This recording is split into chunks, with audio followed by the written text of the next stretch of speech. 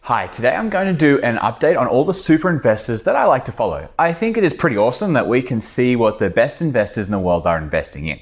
So if you are looking for investing ideas, I'll go through the best ones for this quarter. And I'll also give you my thoughts on what I think is the best opportunity from the information, so stick around for that.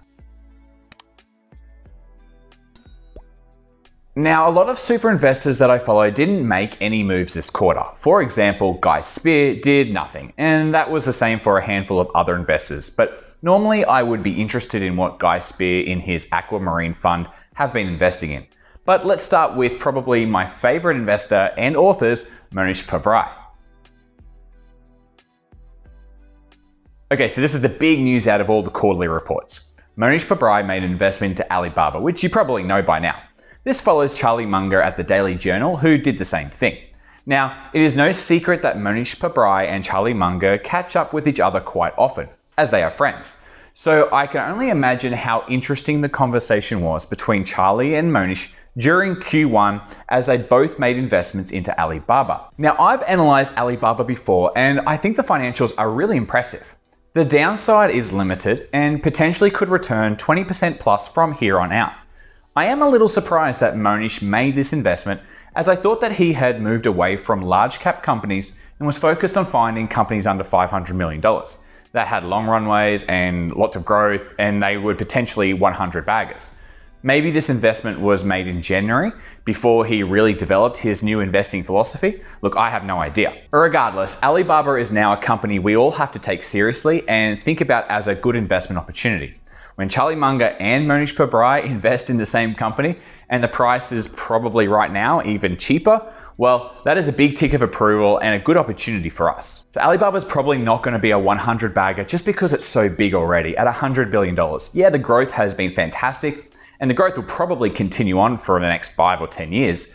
But look, a 100 bagger? I don't think so. For those of you who don't know, Michael Burry is famous for being based on the Christian Bale character in the movie The Big Short. He is a contrarian investor making often strange moves that, more often than not, turn out to be genius. Now, Michael Burry had a lot of action in the quarter, a lot of buys and sells. And here are what I think are the most interesting in my opinion. He bought a big stake in a company called Zymeworks, which is a Canadian-based biopharmaceutical company working on treatments for cancer. Look, I had a little look into this company and this will be near impossible for my little brain to understand, but it's a small company and Burry obviously knows something. Then he also made an investment in a company called CVS Health Corp, which is another health sector investment. This time it's a very large cap company at over $100 billion.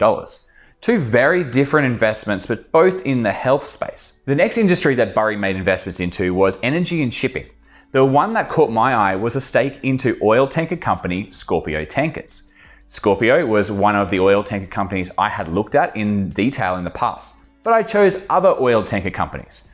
I guess Burry has a similar thesis on the oil tanker industry, and I think most of the oil tanker companies are going to do really well when that cycle turns. He went for Scorpio, I've gone for DHT and Euronav and some others. I don't think it's going to matter too much. And finally, he made a leveraged short bet on the 20-year US Treasury bond market. This is an aggressive move in my opinion. I guess he is confident that the 20-year US Treasury bonds are going to go down. Look, I have no idea what he is doing here. If anyone has a thought on this, that would be really interesting. This is totally not my style of investing and I don't agree with this strategy at all. And I wouldn't encourage anyone else to do this unless you are slightly crazy like Burry. Now, before I get into Warren Buffett, for those who want the safest brokerage account for buying shares in many different countries, I have a link to Interactive Brokers in my description where you will get a free Interactive Broker stock. I think it's up to about $200 just for signing up and using the platform. Look, this is just far, far better than something like Robinhood or Webull or anything else like that because Interactive Brokers have decades of experience, a strong balance sheet, and they're an extremely solid, trusted business. I think it is unwise to risk all your money in a startup like Robinhood or some of those other apps. I think it could be really problematic and you don't need that extra risk when you're investing. Interactive Brokers also serve most people throughout the world. So if you're in Germany, Japan, Spain, Ukraine, whatever, you can get an account. I personally have an account with them as well. Okay, no introduction for Warren Buffett needed here. The major move here is pretty much selling completely out of Wells Fargo. This has been happening for a while now, but it was once a big part of the portfolio and a long-time investment of Berkshire. So not much confidence anymore in Wells Fargo. Now, I think Seth Klarman is somewhere between Michael Burry and Warren Buffett on the scale of investors. Definitely a contrarian, but not to the same extent as Burry. He wrote the book called Margin of Safety, therefore he obviously likes to find undervalued companies. Now, he has added more to his biggest investment in Intel and also made a big addition into Google, which is probably the biggest move. Now, something I saw that was interesting was he actually sold down a bit of his eBay stake. It's still his third largest position, but it's not as big as it once was.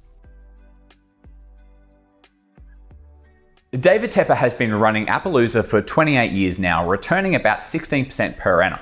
That is a very impressive record over a long period of time. One new investment that I noticed was a company called PaySafe. I don't know this company, but I then saw Daniel Loeb at Third Point also made a big investment into PaySafe in the quarter. So PaySafe, well, that might be something that we need to take a look at.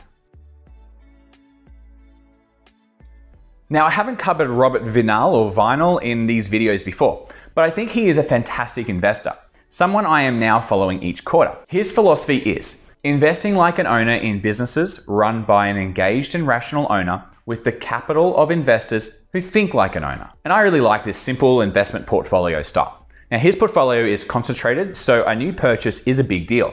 And Robert invested into Salesforce during Q1. So I'll now take a look at Salesforce and see what I think. I'm not sure if Alibaba is a new position this quarter or he has had that for a while now, but Alibaba looks like it's now a large part of his portfolio as well. So another new investment I'm following, that is Pat Dorsey, and his philosophy aligns nicely with what I'm looking for as well. So the philosophy is, we believe that the value of competitive advantage is maximized when a business can reinvest capital at a high incremental rate of return for an extended period of time. As such, we seek to own minority stakes in businesses that have substantial opportunities for reinvestment in addition to sustainable competitive advantages. Now, the big investment from Pat is a big addition into a company called Smartsheet. I don't know this company, but Pat Dorsey has high conviction in this idea, so it is worth taking a look at. So I'll take a look into PaySafe, Salesforce, and Smartsheet, but the biggest idea has to be Alibaba. When Charlie Munger makes only one investment in 10 years and it's Alibaba, then Mohnish Pabrai does the same thing, well, we just have to take notice of this.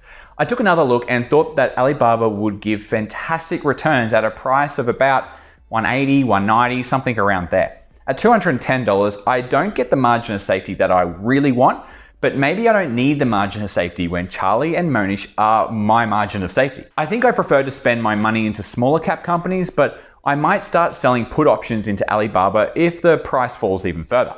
I might as well make some money while I wait for a price that I would feel more comfortable with. Now, I hope this gives you some ideas for your own portfolio. It is super interesting to see what the best are doing. And I get a lot of this information from a website called Data Roma, so check it out for yourself. Now, don't forget to subscribe so you don't miss my future videos, and hit me up in the comments if you have an opinion about any of these investors and what they are up to. Thanks for staying to the end, and I'll see you in the next video.